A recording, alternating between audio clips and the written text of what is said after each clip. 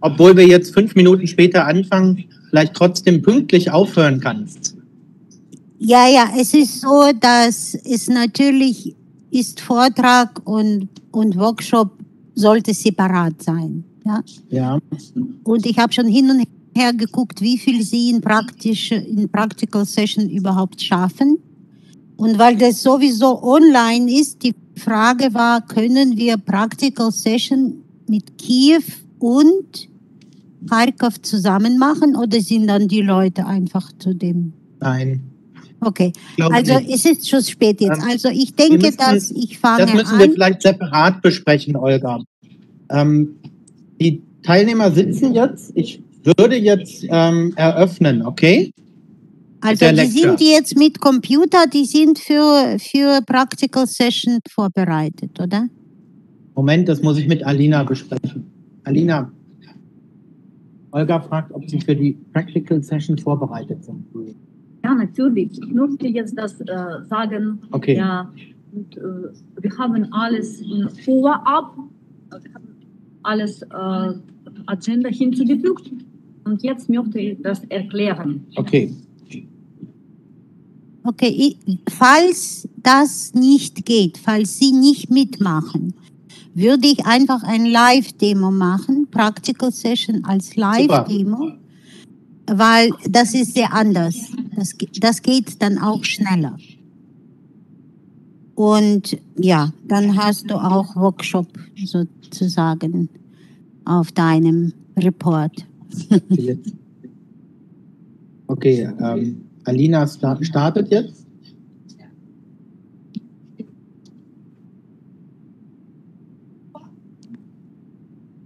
Markus, wie hören mich die Leute? Die sehen dann Slides auf dem Monitor oder gucken sie YouTube? Alina erklärt das gerade. Okay. Laut bitte.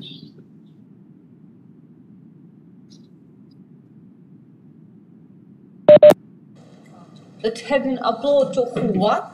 Please go to the agenda to Dr. Olga Krebs workshop and find all of the materials there.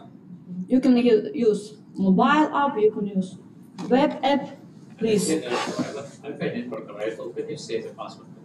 Markus, the hands-on step-by-step instructions are not there.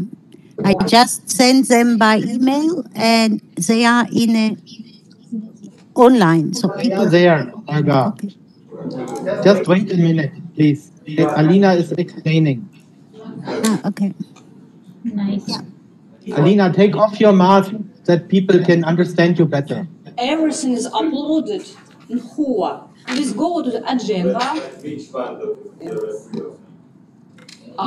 That should be explained by Dr. Olga Krebs. I have no idea. So she prepared 3 documents and probably she will tell about each document in detail.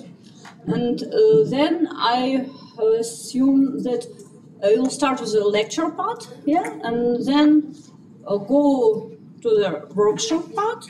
Yeah, please correct me, Olga, if I'm... Olga kann dich nicht verstehen, glaube ich. Yes, I can hear her. Yeah, here's microphone. No, microphone is here. Oh no, here. It's doubled. Markus, I can hear Alina. You can hear her, okay. Yeah, I can. I'm unmute here.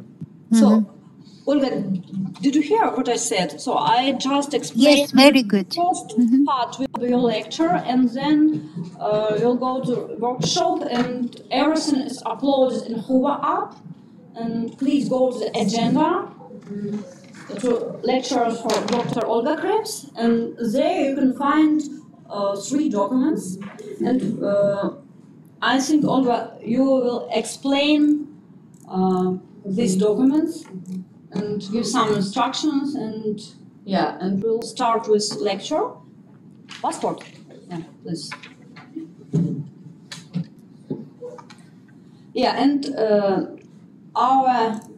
your workshop and lecture is streaming on our YouTube channel now from WebEx to YouTube. So that was your question. Yeah.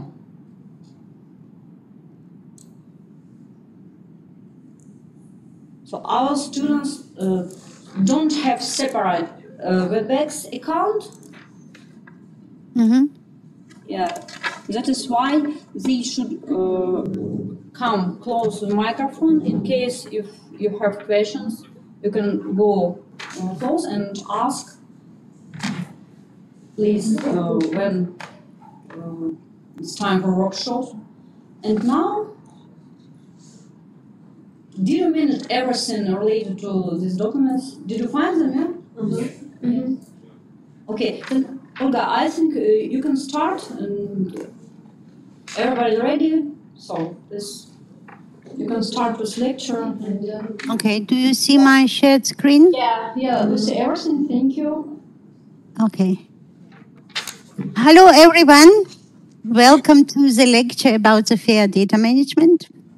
I'm really happy to talk after Jan, because he actually made already an introduction to me about the importance of publicly available and fair annotated data for other people who will use your data.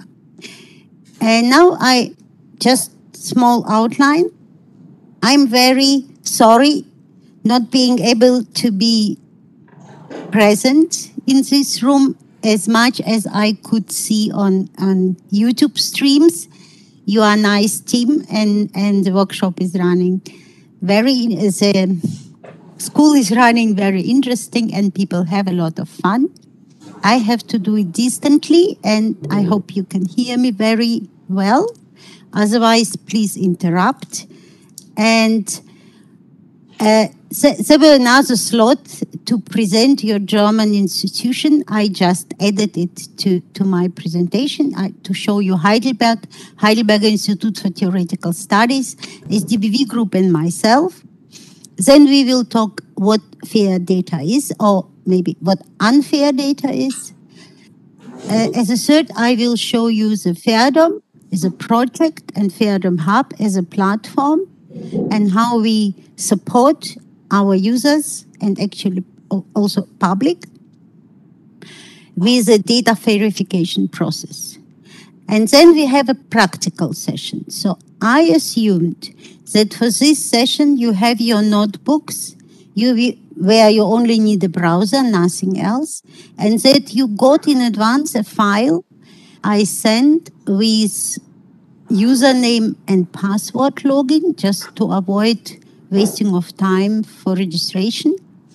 And if not, just let me know at the end of the lecture, so we can do it as a live demo on my browser. And you can, because the instance we set up for this training will be available for 1 month, you can also do some exercises after. So don't worry if you won't be able to follow all the steps. So this is a Heidelberg, nice, very famous view to the old castle, over 1,000 years old.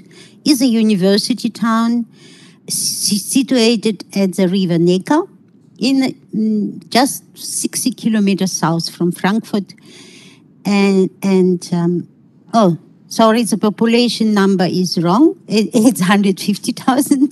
The 5 disappeared. And a quarter of this population are the students. It's not only Heidelberg University, but most famous is, of course, Heidelberg University with 25,000 students.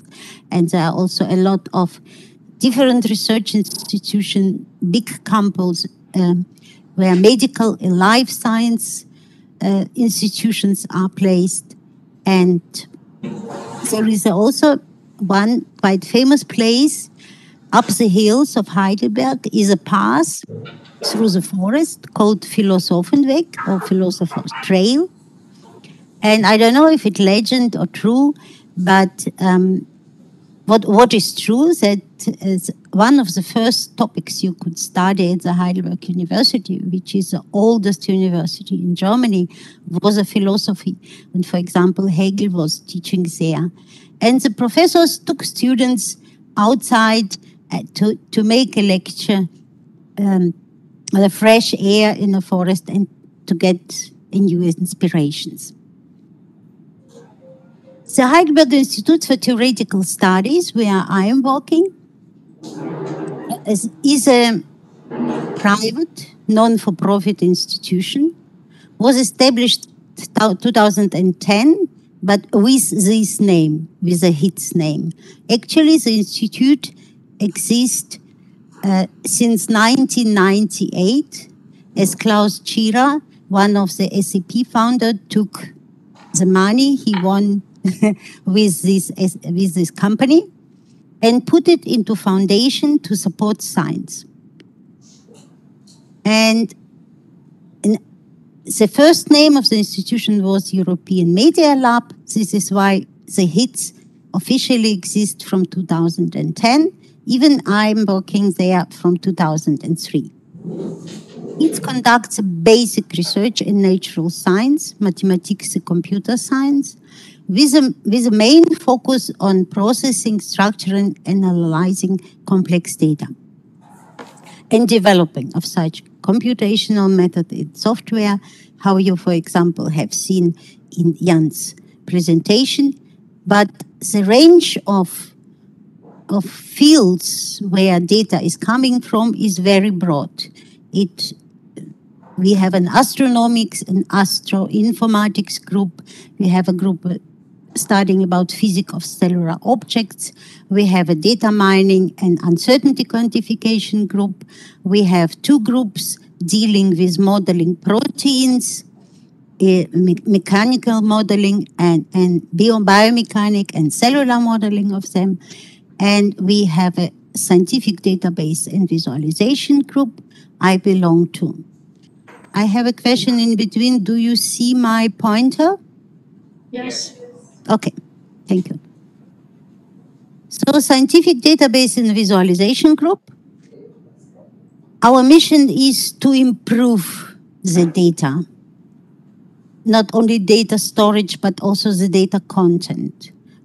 Mainly for the life science data, making this storage, search, and processing simpler and more trustable for the domain experts who are not a computer scientist. Here we have two pictures, one from 2003, where you see the founder of the group and our first boss, Isabel Rojas, and a lower picture is actually the first meeting of the whole group together since this lockdown and COVID time began.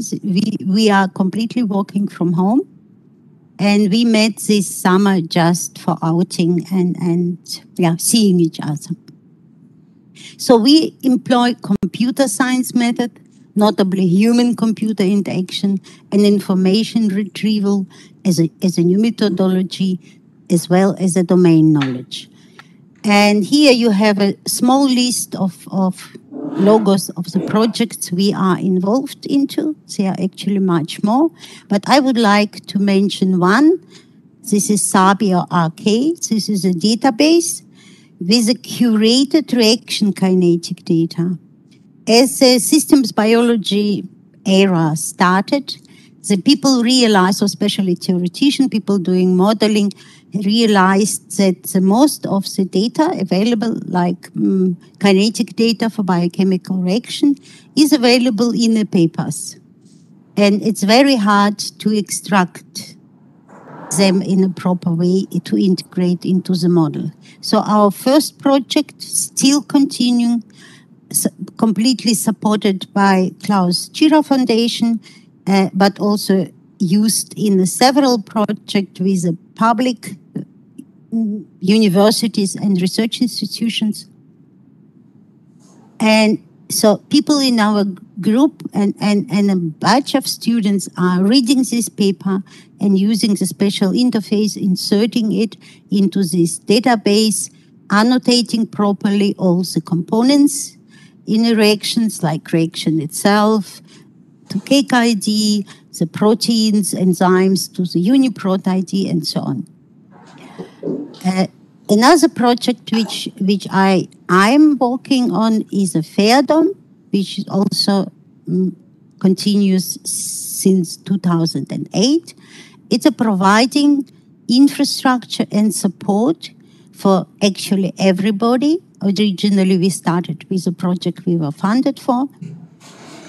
And this is building infrastructure and also changing the culture of using teaching of people, especially of young people. So I think 1/3 of my time, of my working time, I do teaching in young scientist schools, summer schools and winter schools. This is the first autumn school.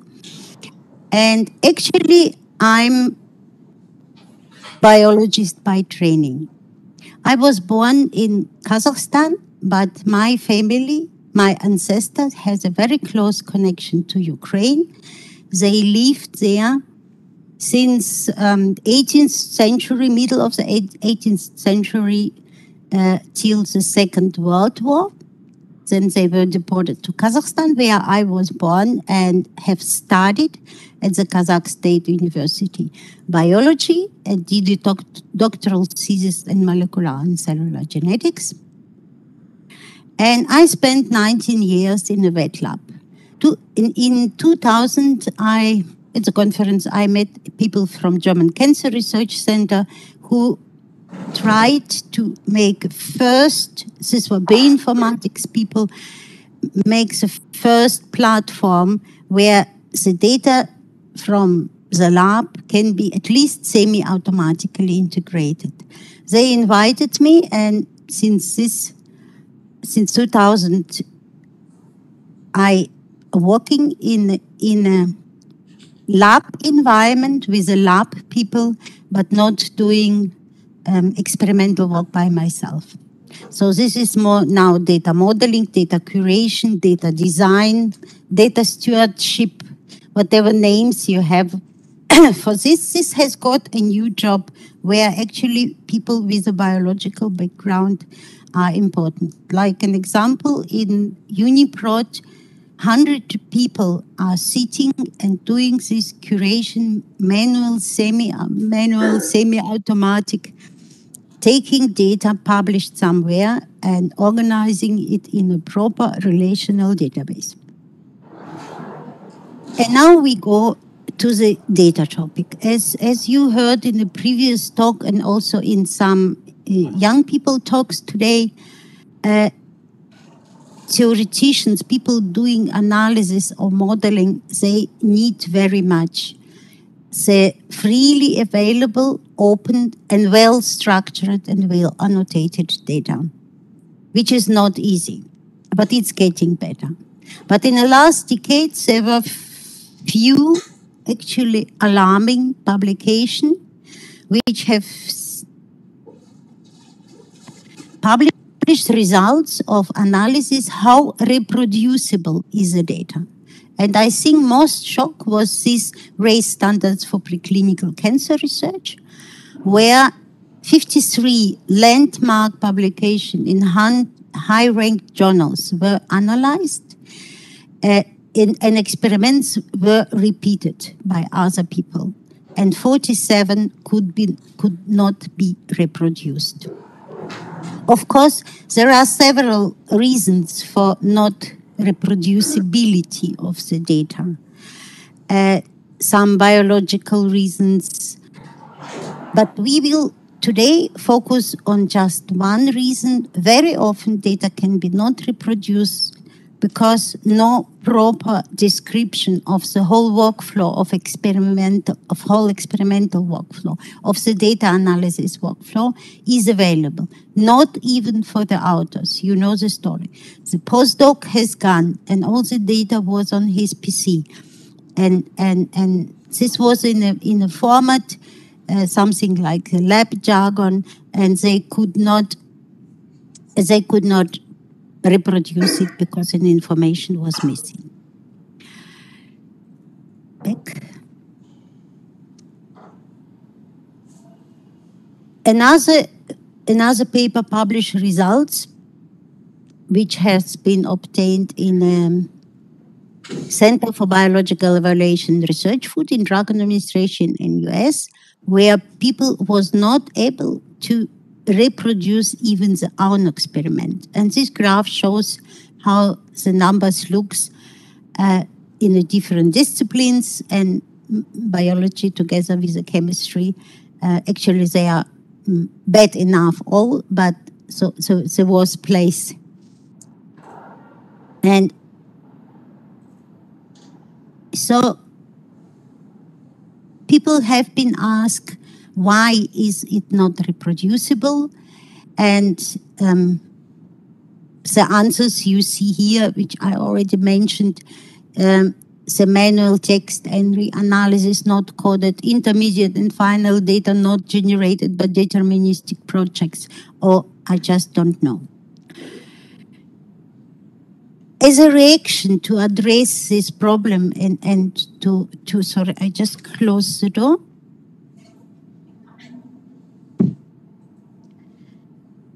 Very different initiative in the European realm have started to make guidelines, to write the documents. We were involved in this process. It took over 1 year, and Dutch Tech Center for the Life Sciences, DTL, and the Fair Data Initiative were collecting this. And as they have published fair guiding principles for scientific data management and stewardship.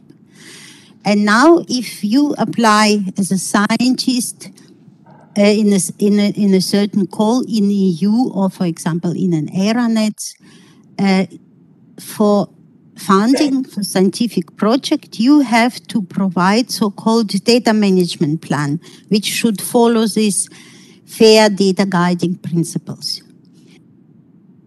So also one relevant part of our work in the team is helping people to write such data management plans, not because they are stupid, because we just realized people do not know. So this guidelines is quite a long document describing in a very detailed, sometimes in a very fuzzy way, what is a findable accessibility, interoperability, and reusability. Actually, this R is not only reusability, but this is also reproducibility.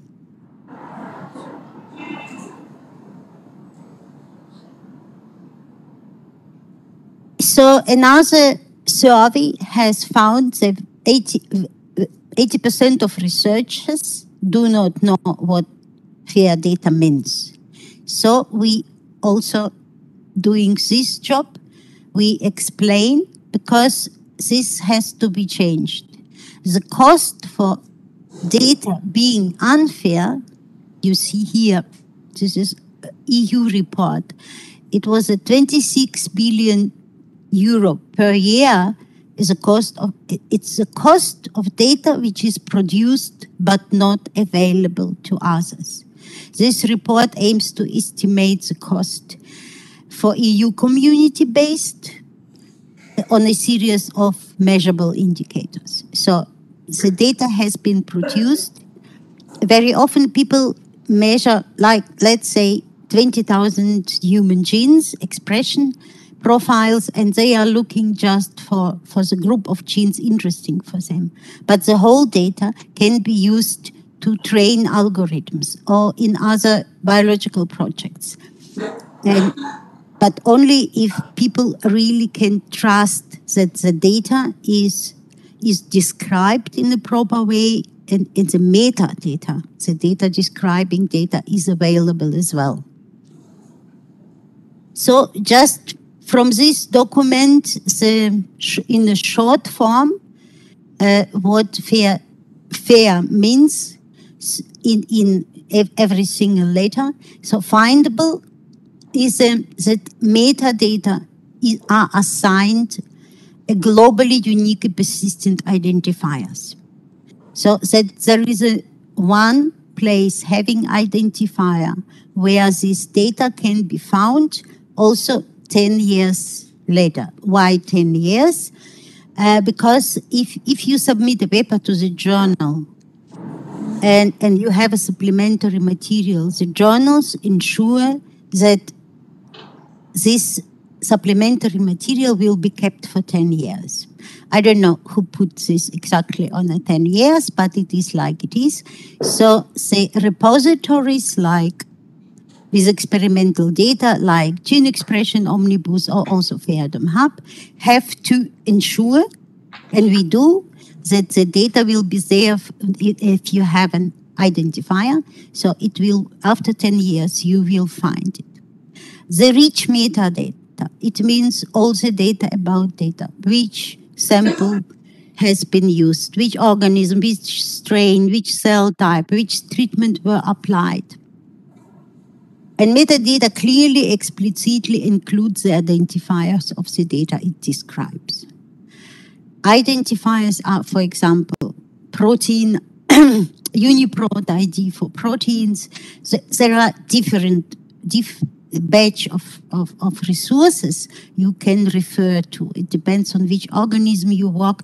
Like for human data or for mice data or for Arabidopsis data are quite good repositories, curated and analyzed by experts.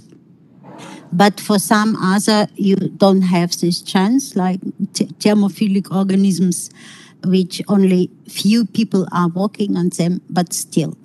And cross these resources, it should be something like a common schema, not one and the same schema.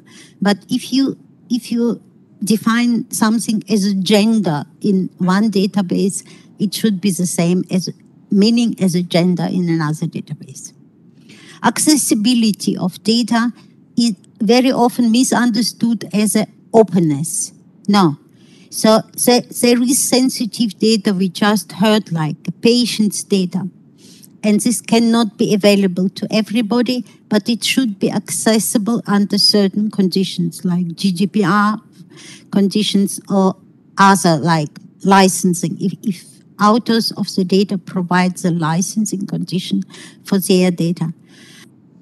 But accessibility also retrievable using these identifiers, using standardized communication protocols, which allow such authentication or authorization.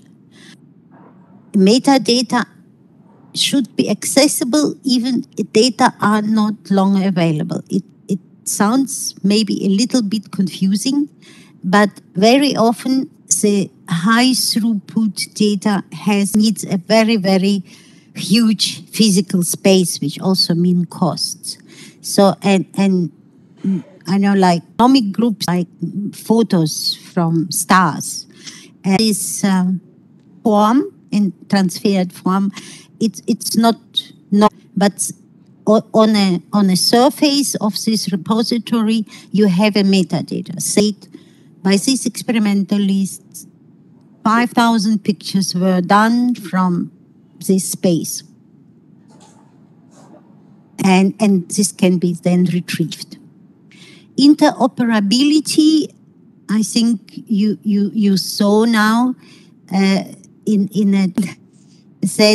you very often integrate into your analysis similar data from very different resources. In many countries, including Germany, it is a big problem because every hospital has an own database or interface to store the patient. Have to be collected. You every time need to do this mapping of attributes, data model, data schema mapping. And so the integration is also for reproducibility to comparison into environment in your place, getting it from the different place, using not only different languages and to describe it or formats, but also using different terminologies. So metadata use a formal, accessible, shared, broadly applicable language for knowledge representation. And metadata use vocabularies that follow FAIR principles. This is a long story. We will have some examples. Metadata include different references to other metadata. You always do something which is based on a previous research, yours or other people. Reusable or reproducible to us, it means metadata are richly described with plurality of accurate and relevant attributes. So it means for every type of experiment, like we have heard now, like gene expression data using genomic DNA or using a PCR technique. For these methodologies, a minimum information required to understand this certain type of experiment have been created by community, not by people writing this document. This has been done by community. It needs to be accepted. These are really volunteers and advocates developing things like SBML standard for model description and so on. So the ultimate goal of FAIR is to optimize the reuse of data. To achieve this, metadata and data should be well described so that they can be replicated and or combined in the different settings. We started this work, FAIR Autumn project, 2008, as a part of ERANET called SISMO, System Biology of Microorganisms. And this was like 90% of, I think there were 400 people in the whole consortium, divided in 12 different projects, and have produced very, very different data and models and analysis tools and analysis algorithms. So what is a typical high throughput data is produced by machines. And there are different machines, and different machines have a different outputs. And normally the provider of the techniques like mass spec, they also provide the analysis tool which understands this language, and very often without human interaction. Yeah. So this is a certain method. This is a marketing.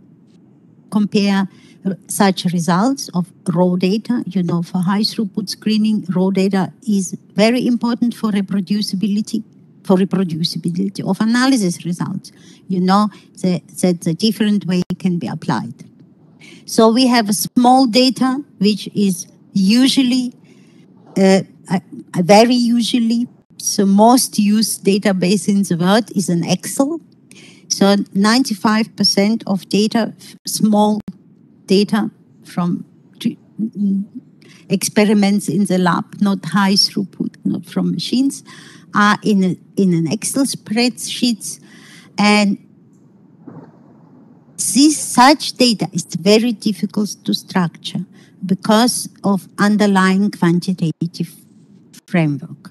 So this diversity and large quantity of the data in system biology, especially in system biology, also in other science for sure, calls for well-engineered data management system that not only collect, bundle, and structure the stuff, but also relate corresponding data to each other in a hierarchical way, enable collaboration partners. So it means a platform not for publishing your final data, but platform where project can cooperate with each other from the very start of the project.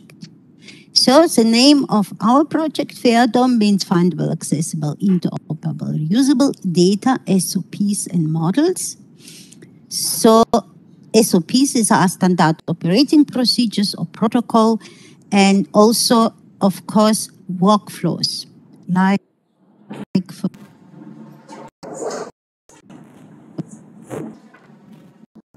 about Galaxy.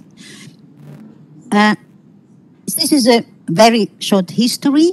So we develop a platform, and the software behind this platform called Freedom Hubs. The software name is SIG. You will see this in the slides. SIG is also open source and open code.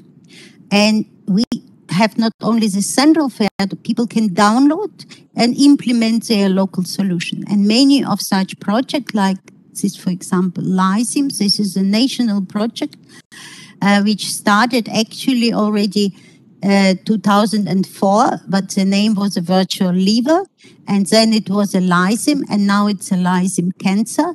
And this is what gives sustainability for developing and using such platform, which we are doing. In the red frames, you see the European ERANETs. This is where up to 20, the ERANET is European, but non-European country can participate in them. And they collect the money from countries, make a call to the certain topic. And this first, I mentioned, SISMO project has decided, this was a really good idea, to have an extra budget to get something they didn't know at that time what, but this has got a FAIRDOM. At that time, we called it SISMO-DB because it was for SISMO. And we are, we have a special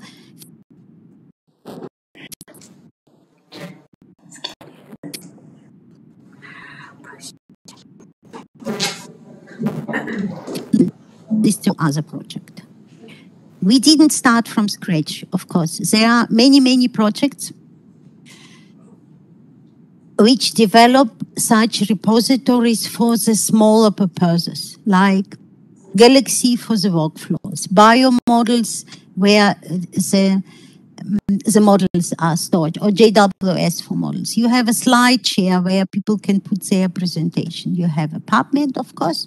You have a bench of structured databases under ABI umbrella, like ENA for European Nucleotide Archive, and so on.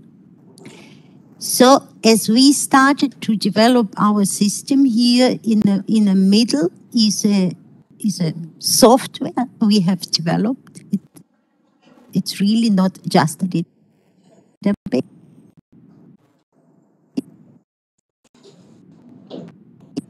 Metadata level, interlinked and organized, but we see it as a catalog. If people use their own LIMS system, like for example OpenBIS or any other eLab journal, they just integrate it without copying data. If you put your data into public repository like a PRIDE or Gene Expression Omnibus or biosamples, you can just link it. This is an important point that you don't have, but on this level, these repositories are speaking the same language. It means the integrability of the data is given by design.